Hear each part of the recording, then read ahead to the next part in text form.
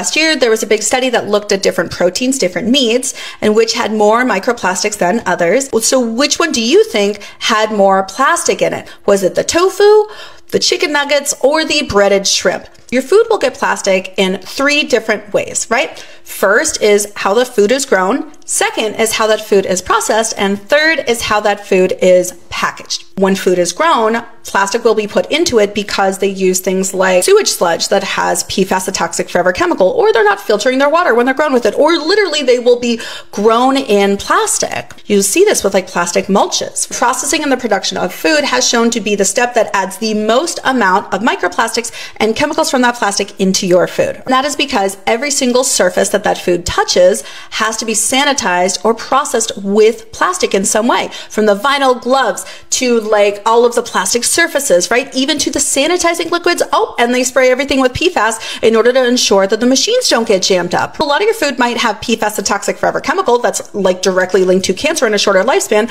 literally because of the machines that it went through. All plastic is toxic, and every time your food touches plastic, it gets a little bit of that plastic and all the chemicals that it brings in with it. And so it's been shown in now many studies that the more processed a food is, the more plastic and chemicals from that plastic that will be in it. For example, last year, there was a big study that looked at different proteins, different meats, and which had more microplastics than others. Which one do you think had more plastic in it? Was it the tofu, the chicken nuggets, or the breaded shrimp?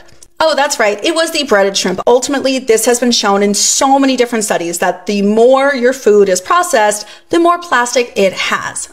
Lastly comes the packaging. So packaging does put plastic into the food as well. However, not every package will put lots of plastic into that food. There's lots of things that will increase the amount of plastic migrating from that packaging into the food that you end up eating, right? A lot of that has to do with heat and time in that package, whether it's vacuum sealed or like the fat content of that food. There are certain things, just so you know, that are actually pasteurized or cooked in that package before you even get it. And you probably didn't even know.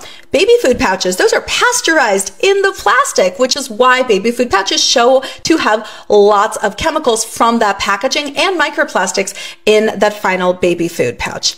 The same thing would also go for tuna fish pouches. Ultimately, at the end of the day, it has been shown over and over again that the amount of processing that your food has directly correlates to the amount of microplastics and chemicals from that plastic that end up in your food, which you end up eating.